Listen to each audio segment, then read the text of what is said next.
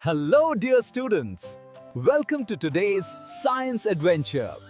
Here's a question for you.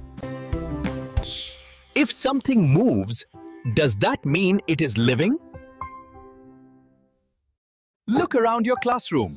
You can see a pencil, a book, a plant, and even a pigeon near the window. Let us record them and decide, living or non-living.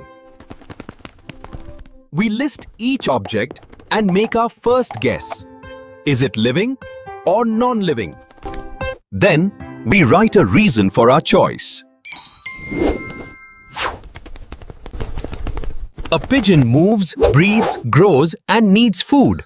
But a pencil does not grow or breathe.